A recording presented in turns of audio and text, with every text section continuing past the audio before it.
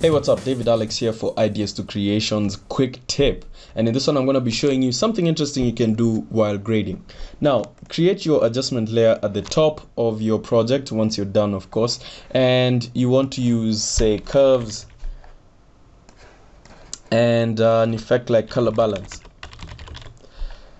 Now, usually when you work with these two, you're kind of tweaking to your eye and you can't really see what your histogram is doing.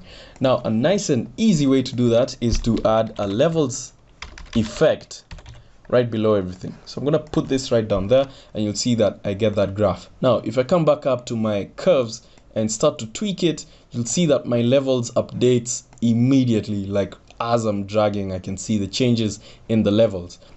So I can change this to show only the grayscale graph, and then I can come in here and maybe reset my curves, tweak these points and see what effects it has on my histogram.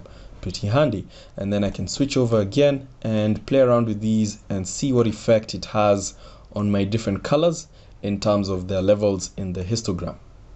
This was David Alex with a quick tip on use color grading.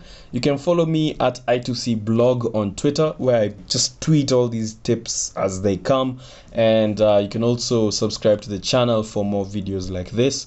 This is David Alex, and I will see you in the next one.